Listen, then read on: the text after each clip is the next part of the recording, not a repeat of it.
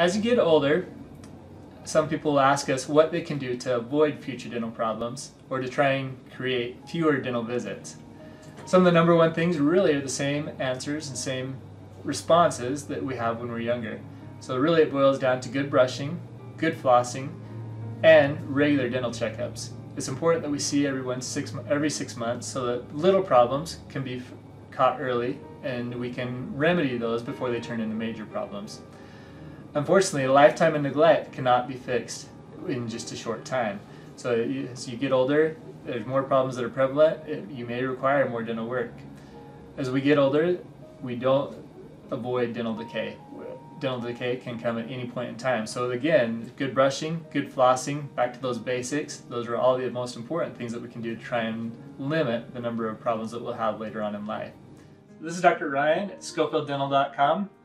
For a free consultation, give us a call at 208-762-4331.